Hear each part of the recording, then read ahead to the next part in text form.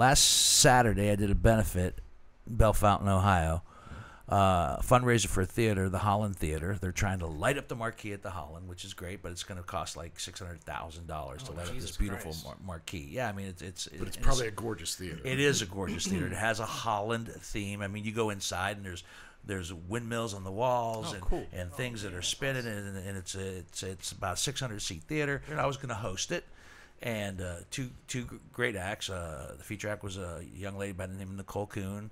Stephen Scott was the headliner. He's been around for a while, and it was all put together. And they reached out, the organizers reached out to Dave Chappelle on the chance that maybe Dave Chappelle would graciously come do some time because he lives in Yellow Springs, which was about 40 minutes away. Long story, a little shorter, he did. He agreed. Wow. And he drove up. He had just been in Philadelphia in a 20,000-seat arena, sold out. The night before that, he was in Pittsburgh in a 17,000-seat arena, sold out. Wow. And then the next night, he was driven up from Yellow Springs to come to Bell Fountain, Ohio, and did this show. And it was great. I mean, and weren't so you didn't have any warning that he was coming? No, I knew. No, I knew that there was a possibility he was coming, but I was told to keep it a secret on the chance that something happened and it all fell out. So he ends up showing up. He does show up, but he's late. Okay. He's late. Of course, he's Chappelle. You know, he was going to be on time, right? I would have been offended if Chappelle had been on time. Yeah. Right. Hey, hold on a second. You're not a real comic. Fake celebrity. No, they said in the videos that we had to backtrack the time. You do 12 to 15 up front. The feature do 15. The headliner's going to cut back to 35. So Dave will go on at 9 p.m. So yeah, that's the earliest show he's probably ever done. I did my 12 to 15, and the feature did the 15. The headliner did it, and then like 5 minutes before, he's not going to be going on till 9:20. He's going to be here at 9:10. He needs 10 minutes to kind of get ready. So I've got to go back up on stage after the headliner crushes it and gets a standing ovation. Of course. Yes, of course. Of course he does. You know, which is like every comic's nightmare. You got to follow a standing ovation, which I did though. Yeah, of course. I did. I just rode his wave. I was very fortunate that everything timed out. Did you bring your props? I had no props. I don't have any props. Did you warn them that I brought my puppets. I brought my puppets. I brought my puppets. Did you do all your impressions? I did. At this point, Dino, did they know Dave Chappelle was coming? Yes, they knew because it was announced. Because people knew. People knew that Chappelle was good. I mean, they bought tickets and sold out the theater on the hopes he'd be there. But once they got there, they knew he was there because they were bagging the cell phones, which is the protocol on a Dave Chappelle show. So everybody knew that he was there, and that was fine. We told them; they all knew.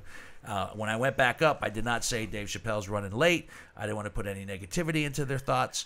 I didn't want that working against me, and I did the show. He comes out. I don't get to talk to him before he goes on stage. I don't get to shake his hand and say, "Here's Dave Chappelle." I say, but he's got his intro music. He does 30 minutes, a killer 30 minutes. He's Dave Chappelle, and leaves. I don't see him as he's walking out. Security engulfs him and takes him back down to the green room. That's where he's at in his career. That's no big deal. So we're just all kind of sitting there going, "What did we, can we go down to the green room?" And then nobody's saying anything. Then finally they say, "If you want to come down to the green room and say hi to Dave and, take a picture and chat for a little bit and meet him." Yeah, so we all go down. I worked with him back at the Funny Bone back in the day when he was, still a club comic. Does he remember that at all? No, he didn't remember that at all. But he remembered the Funny Bone in Columbus. And we were talking and so forth, and we started talking about, then he gets generous and says, "If you guys want to come down to my summer camp," he's doing the summer camp shows. Hook up with my guy Joe. We'll make sure you guys get tickets. I'm like, great. And I go, when are they? They says they're July. And I go, I'm not going to be here. I'm going to be at the World Series of Poker because I'm in the World Series of Poker this year in the tournament. Which is another story. Which is another story for another time. And he goes, oh, man, well, then I hope you can't make my show because that's cool as hell. Yeah. And we start talking about that. And then he says, I'm going to get a drink. And if you guys want a drink, you're welcome to come down to my private bar in Yellow Springs. And this is where you try to remain a little inside you're going, are you serious? Really? Really? Nobody's stopping me. Outside. Inside the head, you're Kermit the Frog. You're just like, Yeah. Outside, I'm like, yeah, I think I could do that. I got nowhere to be. You know, what's about 40-minute drive from here? Yeah, I think. All right, I got Uber. I think Like you're not canceling appointments for the next day. Sorry, Mom, I'm going to miss our phone call this week. Yeah, right. I got to check on my mother's rash, Mom, and then I was as soon with as I do Chappelle. that, yeah. Chappelle heard all about your rash. So concerned. I mean, we go down and we go down to this bar that he's got. It's private. It's just his. It's not open to the public at all. And I'm hanging with. It gets very surreal. I'm hanging with the Dave Chappelle. How many people are in this bar? He had some of his people there. He had a DJ that was present and called up to his own DJ that was spinning and mixing, right? Yeah. And this place is just. I see why he calls it the Shack, because outside you wouldn't be able to pick it out from anything else. Inside it was just beautiful, and my point being that this, at the end of the day, once you get past the security and the entourage and everything else, it's still this guy that loves to do stand-up comedy and is just a real regular guy. He's a good dude.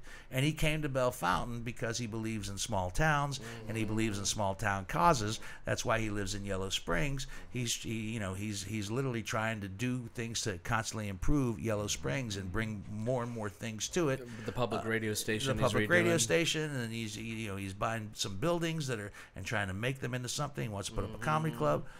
So forth. Thank and God so it on. was you and not me, because I would have gone all fanboy on it. I didn't go fanboy on him. I didn't go fanboy been... at all. In fact, it's just like I can't remember who gave me the advice, but always try to act like you belong there.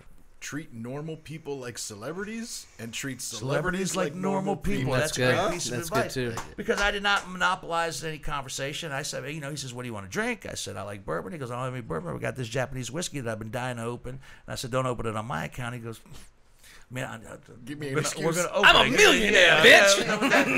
Well, it's funny you say. It's funny you say I'm a millionaire. It's funny you say I'm a millionaire because every once in a while that didn't, and not in a bragging way whatsoever at all. Yeah. He says, he goes, where are you from? I said, I live in Columbus, Ohio. He goes, oh, my son's living and working in Columbus, Ohio. I go, what's he do? He goes, does it matter? His dad's a millionaire. It's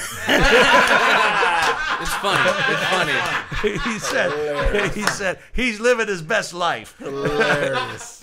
But I mean, it's just it got very surreal. We talked about the writer's strike. We talked about whether SAG would go on strike.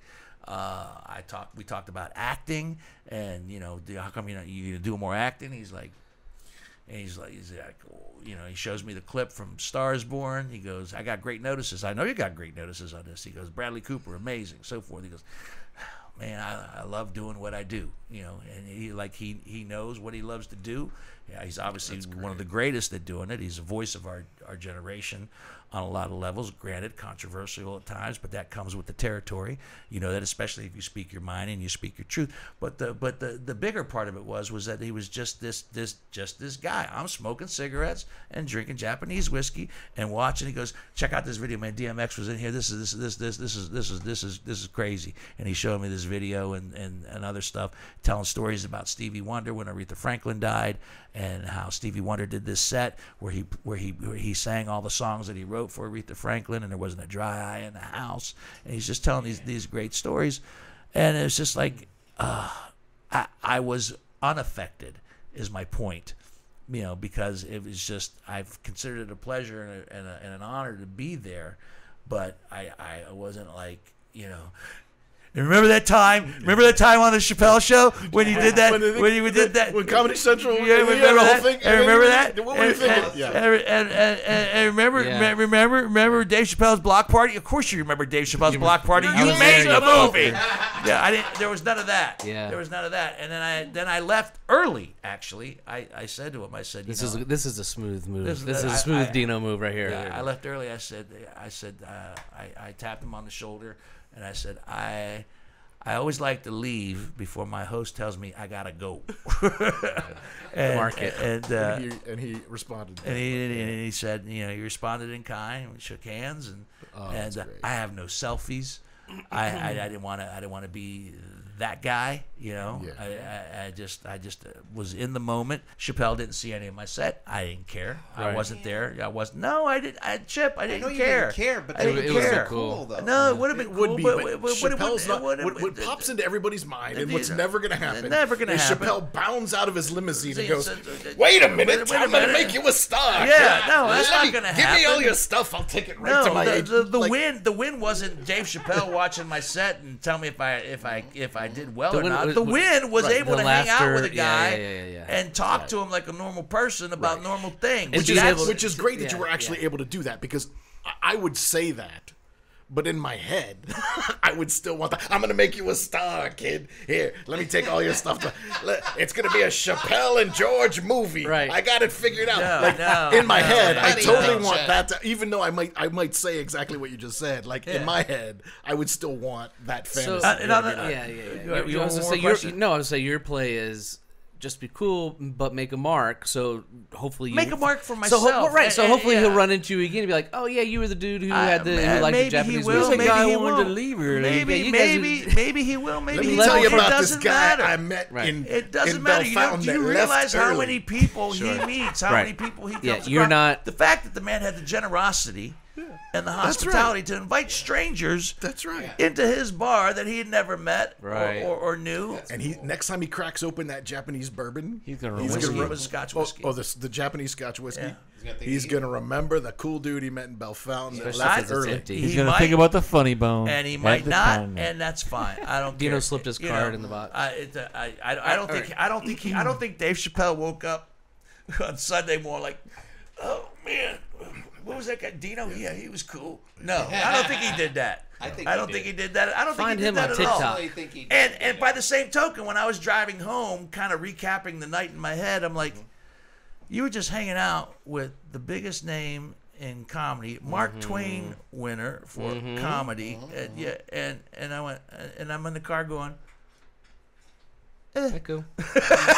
Good for you, man. I'm glad it was you and not me. By the way, did you guys all caravan? When I say I don't mean like it didn't matter. Right. It's like okay, that's one for the books.